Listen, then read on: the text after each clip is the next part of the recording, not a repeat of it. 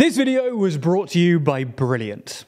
Last week, the Scottish First Minister, Nicola Sturgeon, announced her intention to resign. Now, very few people expected this resignation, from the woman who led her party to victory in 2 Scottish parliamentary elections and 3 UK general elections. But now, it seems that the SNP will soon need to select a new leader who can inspire confidence and keep her dream of an independent Scotland alive. The question, though, is that possible? Will the SNP be able to achieve independence without their election winner?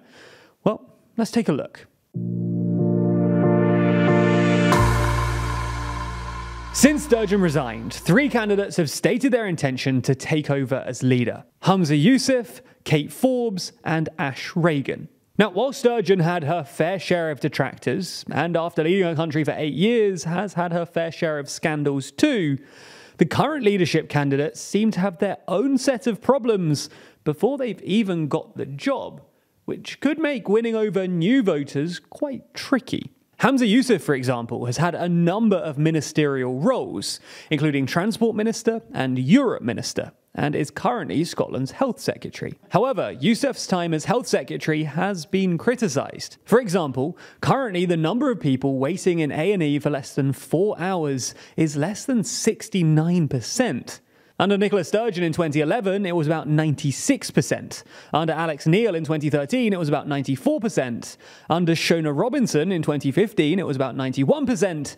And under Jesse Freeman in 2020, it was about 90%. So there are already questions that if he can't lead on health, then how could he possibly lead the SNP? As for Kate Forbes, she has some pretty conservative views on issues like trans rights, and is a member of a church which has some pretty controversial views on marriage too. That's because Forbes is a member of the Free Church of Scotland, an evangelical church which believes there are just a few circumstances where abortion can be justified, and which opposes gay marriage. She's also on the record for saying that the Scottish Government should not rush to change the definition of male and female, leading many to fear that she might alienate socially liberal voters. Ash Regan is probably the least well known of the 3, but she's also caused some controversy with her views. For example, she's also been outspoken about trans rights, saying that she would abandon the Gender Recognition Reform Bill if she were to take over. In fact, she even resigned from her position in the Scottish Government to vote against the bill. The point we're trying to make here is that while Sturgeon said in her leaving speech that in departing, the SNP would get a chance to reinvigorate itself with a new leader who the people of Scotland don't have any preconceptions about, it doesn't seem like this is the case. And this is deeply relevant to the independence cause, because of the strategy that Sturgeon had planned on achieving Scottish independence through. In essence, after the Supreme Court ruled that she couldn't hold an independence referendum without the permission of the UK government, she planned that her party, the SNP, would fight the next general election, expected by the end of 2024, as a de facto independence referendum. If the SNP won more than 50% in that election, Sturgeon would argue to Westminster that there was a mandate for an independent Scotland, or at least another referendum. The problem is that this strategy is yet to be approved by the party, and was set to be fully decided upon at an upcoming special party conference next month. But that conference has now been delayed while the party elects a new leader. And that new leader might have their own very different plans. Humza Yousaf has stated in recent days that he has concerns about the plan, and Kate Forbes has called for a reset of the plan. Ash Regan, though, has claimed this week that she'll revive Sturgeon's plans if she gets elected, but she has modified it slightly, claiming that if pro-independence parties win 50.1% of elections in Scotland in either Westminster or Holyrood, then she'll consider this to be a clear instruction by the people to begin negotiations. Possibly more important, though, whether the new leader of Scotland implements Sturgeon's plans or not, they'll need to win the next election in order to achieve their aims. Either they go for Sturgeon's plan, in which winning the election is a prerequisite anyway, or they go for another plan, for instance trying to renegotiate with Westminster, in which they would still ideally need power.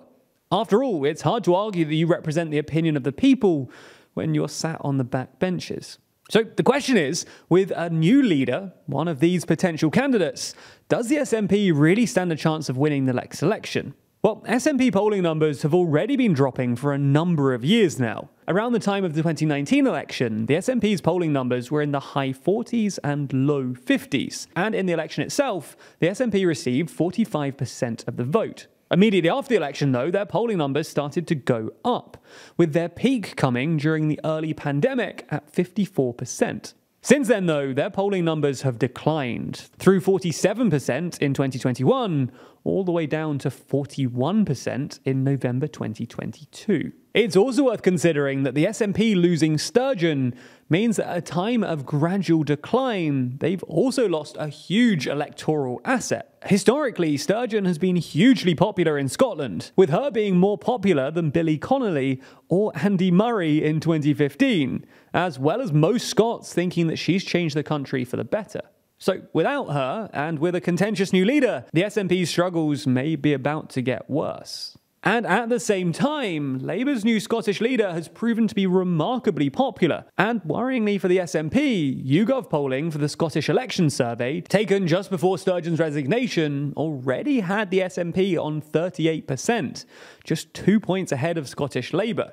It would mean the SNP losing something like 15 seats in the next general election. On top of that, the fact that the SNP are currently arguing about gay marriage, something that was settled nearly a decade ago because of the views of one of its leadership hopefuls, suggests that inter-party divisions on all sorts of issues could spring up in the post-Sturgeon era. And this could further damage the SNP's electoral chances. Clearly then, things aren't looking good for the independence cause. If the SNP lose the elections or have a reduced seat share, not only do their plans for independence go out the window, but another unionist party, like Labour, are set to benefit. Ultimately then, those wanting independence in Scotland should hope that whoever takes control of the SNP next is able to unite the party, become popular with the electorate, and succeed in the next set of elections. Right now though, it's just too early to tell whether any of this is likely to happen.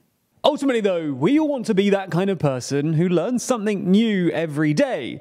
That's likely why you watch our videos. And that makes sense, because everyday learning keeps us sharp and makes us and the world around us more interesting. But the reality is that daily learning is hard to do, and that's where Brilliant.org comes in. That's because Brilliant.org is the best way to learn vital skills, like maths, computer science, and decision-making interactively. And Brilliant has thousands of lessons, from foundational and advanced maths to the latest artificial intelligence, data science, neural networks, and more, with new lessons added monthly and staying on top of the latest developments and trends that you hear about in the news and even in our videos. Plus, the course on the joys of problem solving is a particularly great start for our viewers, running through the fundamental decision-making processes that experts and even politicians make every day.